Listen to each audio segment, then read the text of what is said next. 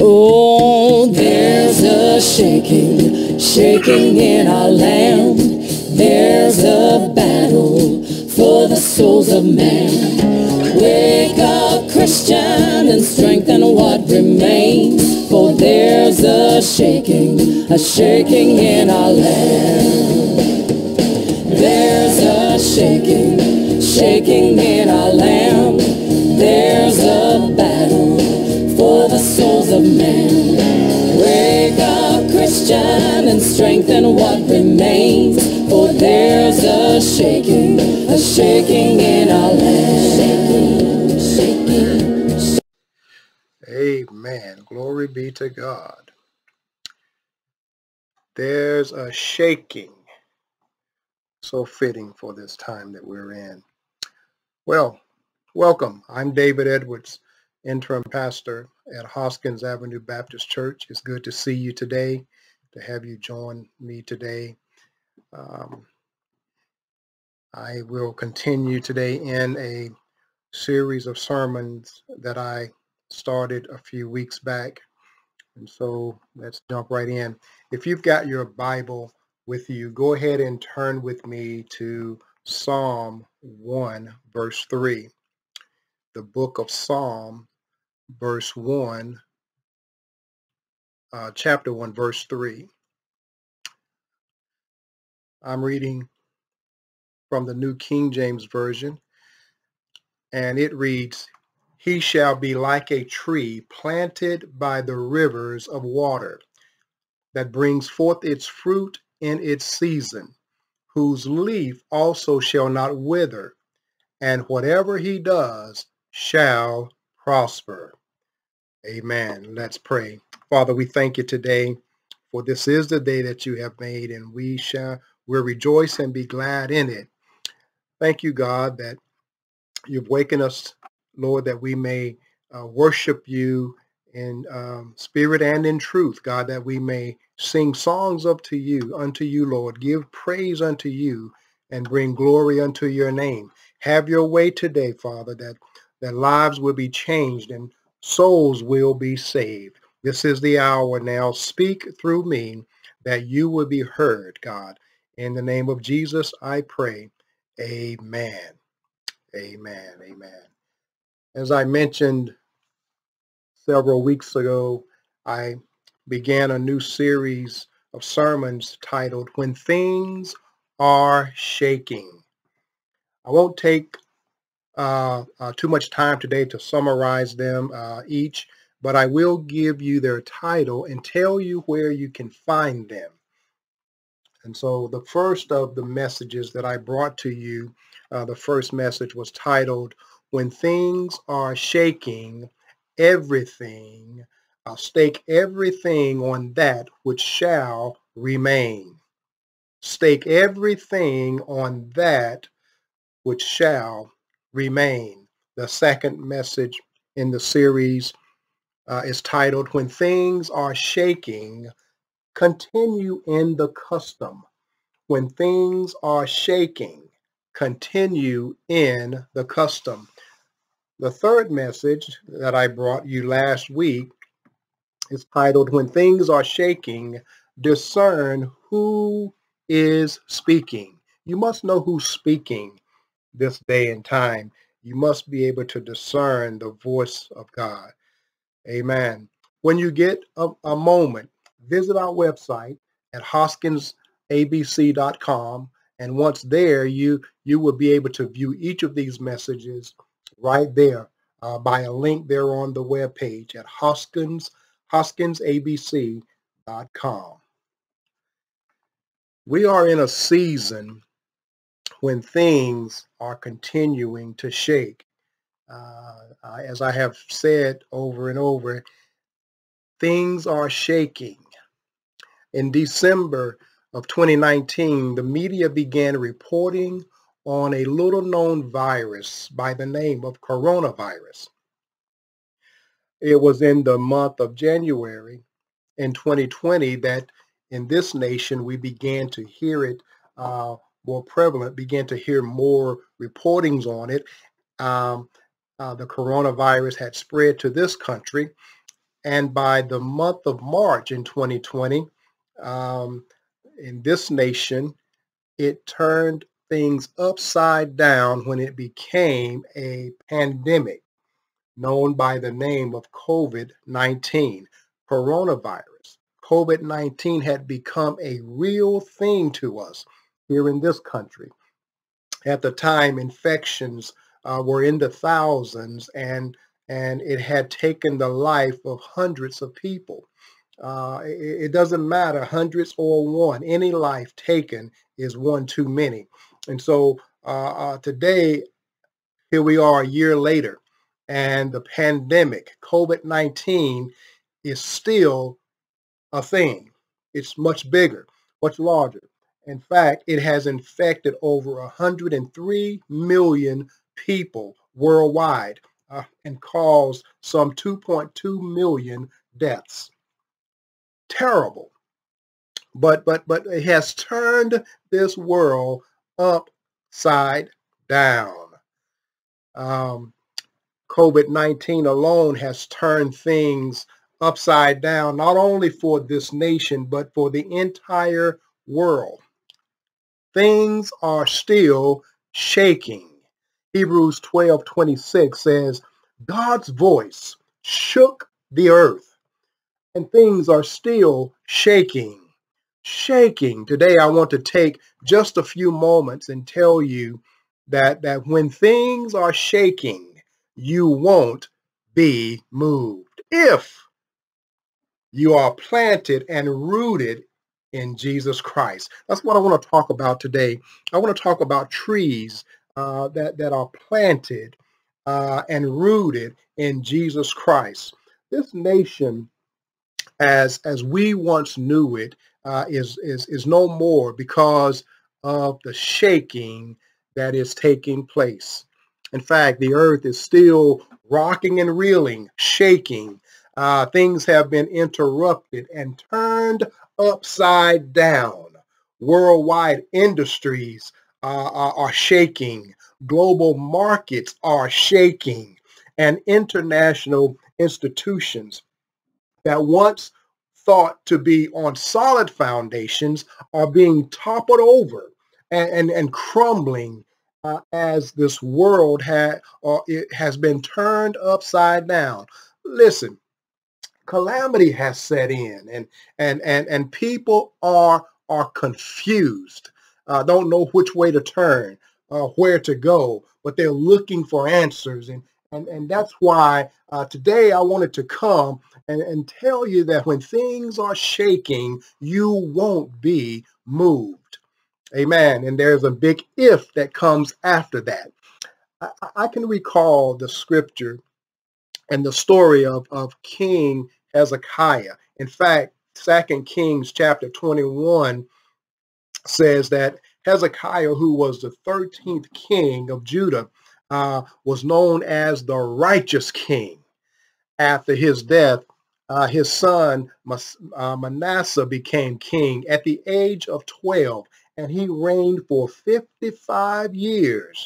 During his reign, he caused all kinds of calamity, and he brought sin back into the nation. In fact, he did evil in the sight of the Lord, is what the scripture says. It goes on to say that he rebuilt the high places that Hezekiah had his father, the righteous king, had destroyed and demolished in his day. Why? Because of the evilness. But Manasseh rebuilt those high places. He even erected altars to the lesser known god by the name of Baal, and he made a wooden image to Baal, the same as Ahab, king of Israel, had done in his day. And guess what? He even went on to worship it. And it says he worshiped all the host of heaven and served them. He even built altars inside the house of the Lord, the very house which the Lord said, in Jerusalem I will put my name, in the house of Jerusalem. He made his son pass through the fire. Yes, that's right. Manasseh took his own child through practices of soothsaying, and he used witchcraft, and he consulted spiritists and mediums. Hezekiah did so much evil in the sight of the Lord that it provoked God to anger. The same thing is happening today. God has been provoked to anger. And the world is rocking and reeling and shaking because yet once again, God has spoken and the earth is shaking. Listen to what the Lord's response was to the evilness that Manasseh did. 2 Kings chapter 21 verses 12 through 13 says this: Therefore, thus says the Lord, God of Israel, behold, I am bringing such calamity upon Jerusalem and Judah that whoever hears it, but his ears will tingle. 13 says this: and I will stretch over Jerusalem the measuring line of Samaria and the plummet of the house of Ahab, and I will wipe Jerusalem as one wipes a dish, wiping it, turning it upside down. Today, in this world, it is shaking. Things are being moved and toppled over, breaking and falling away from the Lord as this world is being turned upside down. Can I demonstrate something to you? I want you to get the imagery and put a picture in your mind for the effects. Why? Because I need you to understand what's happening in this world today. Here, let me illustrate and demonstrate something to you. I've got a plate here. This plate represents the world. And I've got a few items, a few objects on the plate. As you may be able to see these here. I've got a bottle of eye drops. I've got some Trident gum. I've got some hand sanitizer. These represent buildings, industries, institutions, markets that have been impacted by the shaking of this world. The word says, I will wipe Jerusalem as one wipes a dish. I've got my plate here. I've got my dish towel here, symbolizing God wiping Jerusalem, just as He is impacting this world today. Notice that as I began to wipe, things began to topple over, and the Scripture says He's wiping, and He wipes as if one is wiping a dish, turning it upside down. And as I turn it upside down, things begin to fall away from this plate, symbolizing the earth. Things begin to fall away. Those things not made by God, but yet made by hand. He says specifically, I will wipe Jerusalem as one wipes a dish, wiping it, turning it upside down. Notice that when I wiped that plate, what happened? Things fell over, toppled, symbolizing industries toppling, symbolizing markets crashing, symbolizing institutions being brought down that once we thought were built on solid foundations, coming down, crumbling, crushing, and being turned upside down. This is what is happening today. Things are falling away from the Lord. People are falling away from the Lord. This is what's happening. But Hebrews 12:26 says that God's voice shook the earth. But now He has promised, don't miss this, He has promised, yet once again, I will shake not only the earth, but also the heavens. This phrase, excuse me, this phrase, not once, not yet once more, indicates the removal of things that are shaking, things that have been made by man's hands. They shall not stand, They cannot withstand the shaking that is happening. You and I know that there is much there's much shaking going on, but little that you can do, little that I can do. We cannot prevent this shaking. God has set it in motion, and we cannot prevent things that have been made to stop being moved around. We can't stop the toppling. We can't stop the crumbling. We can't stop the confusion or the calamity that's taking place. No, God is speaking, and we cannot stop him. But as individuals, you and I, there is something that we can do that we won't be moved. Amen. When things are shaking, know that you won't be moved. Recently, let me tell you this story here. Recently, I was in a conversation with my Uncle Tommy, and we were talking about where he lives. It's a very busy thoroughfare, a very busy highway road right out in front of his home. He lives on the corner just as you turn into the subdivision of where he lives. And he recalled during this conversation the many wrecks that have taken place over the years right there in front of his home. But not one vehicle has ever hit his house. Why?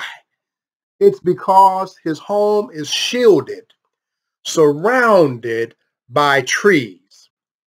That's right, shielded and surrounded by trees, healthy trees, trees that are planted and rooted, deeply rooted, that they don't fall down.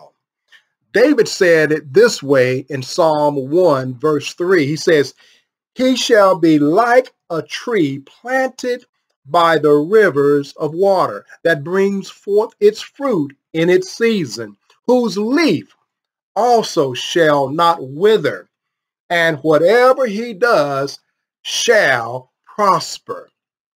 When things are shaking, you won't be moved. If, recall I said that's a big if you are planted and rooted in Jesus Christ. What am I trying to say here? Well, what I'm trying to say is when trees are hit, when trees are takes a huge punch, they absorb the impact. While little to no sign of being infected or affected by the hit itself, by the punch itself. When trees are served a big blow, they bend and they may even sway, but they don't break. Hallelujah. Their footing doesn't move. Why? Because they are deeply rooted and grounded in the richness of the earth. Well, man is the same way. When man is like a tree planted in the Word of God, that is has learned and studied the Word of God, and his faith is rooted and grounded in Jesus Christ. He will not be moved, no matter what comes his way, no matter what punch he receives. No, he absorbs that punch, and it has very little to no effect on him. In fact, it says no matter what happens, he will not be moved. Amen. I don't know if you recall the story of Jesus and his disciples as they were passing by a bush along the road. Jesus was hungry and went to the bush for figs, but there was no fruit on the bush. Jesus cursed that bush, and they moved on. And on their way back, the disciples saw the bush and recalled and remembered that Jesus had cursed the bush. That bush had dried up. That bush had withered and died. Be like a tree planted by the rivers of water. Amen. That you not dry up and die. Well, in case you're wondering, well, what can you do then? I want to give you three things, and I'm going to take my seat here. I want to give you three things that you can do. Be like a tree so that you won't be moved. While things are shaking, you may feel that impact, but it won't overcome you. While things are hitting you left and right, you will feel the pain. In fact, you will feel the sting, but it will not be lasting. You may feel it, but it will soon go away. Listen, it may hurt you, but it won't harm you. There will be no lasting effect to you. The things that sting you, the things that hurt you, they hit you and you absorb them. And guess what? You keep right on going. You take the licking and you keep on ticking. Amen. You will not be affected long term by what hits you, by the calamity that comes toward you, by the adversity that comes toward you. Why? Because you will be deeply planted and deeply rooted in the word of God. Amen. Here's the second thing I want to leave with you. Be like a tree so that you continue producing fruit. Now look at that verse there in Psalm 1:3. It says, he, man, shall be like a tree planted by the rivers of water. Why? So that it brings fruit in its season. That it brings fruit in its season, whose leaf also shall not wither. Now that second thing, be like a tree that you continue producing fruit. I like what John 15:8 says. He says, by this my Father is glorified, that you bear much fruit, and so prove to be my disciples. Are you disciples of the Lord Jesus today? Are you bearing much fruit today? Listen, if you are not bearing fruit, then there is no use for you in the kingdom here on earth. When Jesus and his disciples passed by, they remembered Jesus had cursed that bush, and they saw that it was withered up and died. Unless you are producing fruit today, your life will dry up and you will die. Amen. Amen. You want to produce fruit. I mentioned last week, take the fruit test. I don't know how many of you got by yourself and took the fruit test, but you take that fruit test. If that fruit test reveals that, listen, your fruit is positive, your fruit is sweet, then you are producing good fruit that glorifies the Lord. If on the other hand, you realize your fruit is negative, your fruit is sad, your fruit is soured, then you are dishonoring the Lord with your fruit. And in other words, it won't be long before you dry up, wither up, and die. Amen. If you are not producing fruit, it stands to reason then that you are not planted in the word of God. You are not healthy in your belief system. You are not producing kingdom fruit. You listen, be careful that you don't become like the bush, withered up, dried up, and die. Ultimately, death becomes your faith, because you are not producing fruit. Amen. Here's the third thing I want to leave with you. It says, be like a tree so that you prosper. Go back to that verse, Psalm 1:3. It says, man shall be like a tree planted by the rivers of water, that brings forth its fruit in its season, whose leaf also shall not wither. Here's the other thing. And whatever he does shall prosper. Whatever he does shall prosper. 2 Chronicles 20:20 says, so they rose early in the morning and went out into the wilderness. And as they went out, Jehoshaphat stood and said, hear me, O Judah, and you inhabitants of Israel, of Jerusalem. Believe in the Lord your God, and you shall be established. Believe his prophets, and you shall prosper. Have faith in the Lord so that you continue to prosper. Amen. So that you continue to prosper. Listen, I'll say it again. Listen, believe in the Lord your God, and you shall be established. Believe in his prophets, and you shall prosper. Have faith in the Lord God, and so that you continue to prosper. I don't know about you, but when you are planted, I'm planted in the word of God, and my faith is deeply rooted in his word. Why?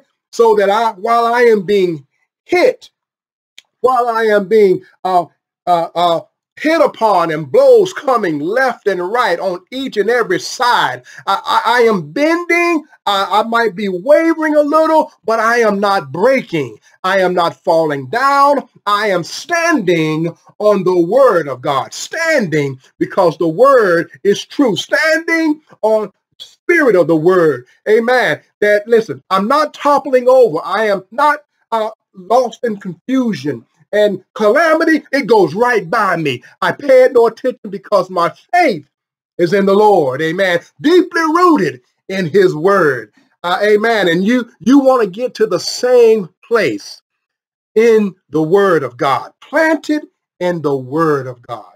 I close with this. See to it that you are not moved during this time of shaking.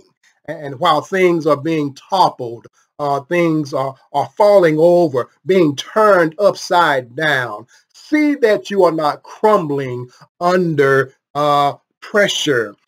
Be like a tree, planting yourself in the word of God so that you remain fruitful, and make sure your faith is deeply rooted in Christ Jesus so that you will not be moved. Amen. When things are shaking, you won't be moved. I hope this word has been a word of encouragement to you, has inspired you to get into the word of God, increase your faith in the Lord. Why? So that you are not moved during this time that we're in. Amen. Amen. Let me ask, if you are not saved, if you will, repeat these words after me. They're real simple words. It is not just the mere words themselves, but is the act and as well as what you believe, amen, that can save your life. If you will, just repeat after me. Father, that's right. Father, I am a sinner. I have sinned and I cannot save myself. Jesus, I believe that you died, was buried, rose on the third day, and now sit at the right hand of God the Father. I invite you to come into my heart, Jesus, and save me. Amen. Listen, simple words and the belief in Jesus Christ, and you are saved. If you said those words, do me a favor, go out to HoskinsABC.com and reach out and let me know that you gave your life to Christ today. I want to celebrate you. The word says angels in heaven celebrates for every soul that comes to the Lord, comes to God. And so with the angels, we want to celebrate with you. Will you do that today? Will you reach out? Let us know that you invited Christ into your heart today and that you are now saved. Amen. I want to reach back to you and celebrate with you. Thank you for doing that. Amen. And so right now we're going to pray and I'll announce the benediction. Amen. Father, thank you now for this day. Thank you, God, that while your word has gone forth, we know that it doesn't return to you void. Thank you for the souls, God, that have been impacted today, lives that have been changed, Lord, shackles removed, and bondage, God, broken, and chains released, God. Thank you for salvation today. Lord, we proclaim it now, Lord, that souls have been saved in the name of Jesus. Thank you now that you had your way, Lord. Continue to work in us and through us throughout this week, that listen, our actions, our fruit will bring glory unto you, that you, God, will receive and be celebrated, be exalted, Lord. In the name of Jesus, I pray. Amen. Amen. Thank you for joining here today. And may what has been shared with you today bring encouragement to your heart, inspire you to get into the Word of God, be planted in His Word, and that your faith grows, that it is deeply rooted in Jesus Christ. Amen. Now let me pronounce the benediction. Lord, your word says this. Now unto him who is able to keep us from falling and to present us faultless before our Lord and to present us in his glory with exceeding joy, to the only wise God, our Savior, be glory and majesty, both dominion and power, both now and forever. Amen. Thank you for joining today. Thank you for giving me your time. I tried not to be long. Be encouraged during this time of shaking and moving here on this earth. Be encouraged. Stand planted in the word of God. Amen. That your fruit will be sweet, that it will remain, that you not wither up and die. Allow God to use you, that he will be glorified. Thank you so much. You guys go and have a blessed week. I'll see you back here this time next week. Have a great day.